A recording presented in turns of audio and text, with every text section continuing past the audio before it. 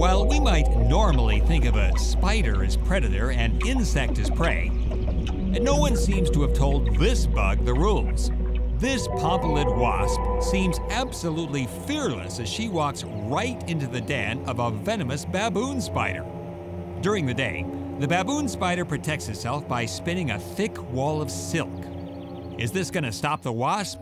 Nope.